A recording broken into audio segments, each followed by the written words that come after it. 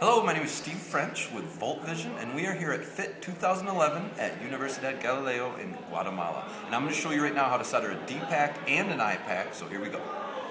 The first thing you do is tack the first leg. You put a little bit of solder on one of the legs, then you bring the device in, and we tack the leg. So watch this. I align it up, melt the solder on that leg, and it flows right down in. So now the device is tacked onto the board so that it won't fall off. So now we can come in and do the other leg. When you solder, you got to remember to touch the metal of the leg and the metal of the pad so that you get nice flow through onto the board and the leg. Now when we do this tab, here I'll swing it around this way.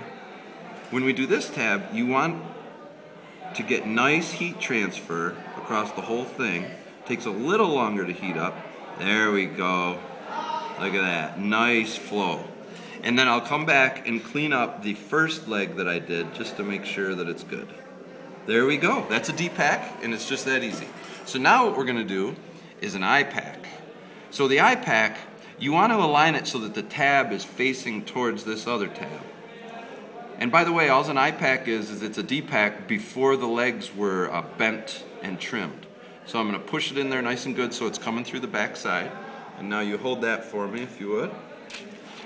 And it's coming through the other side, so now it's easy to solder because it's just like a regular through-hole device. So we get nice, come on now, flow there onto the board.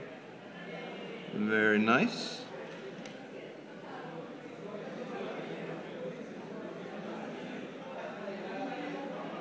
And the last one here. Very nice. And so we are done soldering the DPAK and the IPAK. Good luck.